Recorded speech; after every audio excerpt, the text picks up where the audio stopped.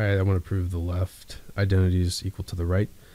And to start doing that, I'll break this down to its basic components. So tangent y is equal to sine y over cosine y. And cosecant y is equal to 1 over sine y. Alright, so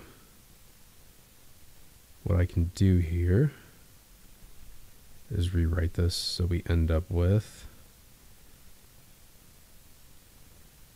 sine y over cosine y, and then we would take the reciprocal, multiply that, and we get sine y over 1.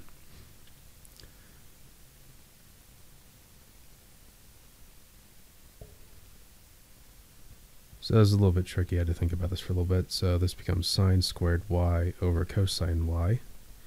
And what I can do here is I can turn sine squared into 1 minus cosine squared y over cosine y.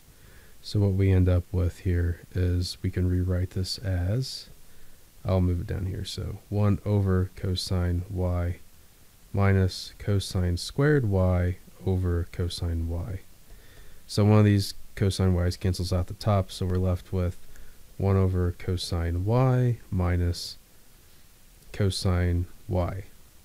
So what you can do here, this is kind of a trick, so I'll move back up here. We already got the 1 over cosine y right. I mean, this is just what they did, but 1 over cosine y, or cosine y, is, it's the same thing as secant y.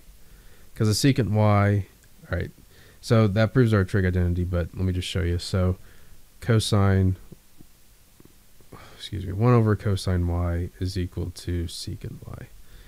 But if you have 1 over secant y, it's equal to 1 over cosine y. And when you divide 1 divided by secant's the same thing as multiplying by the reciprocal. So it's 1 times cosine y over 1, and you get cosine y. So that's how we ended up getting that. So anyway, that's it. I hope this helped you out. Thanks for watching. Have a great day.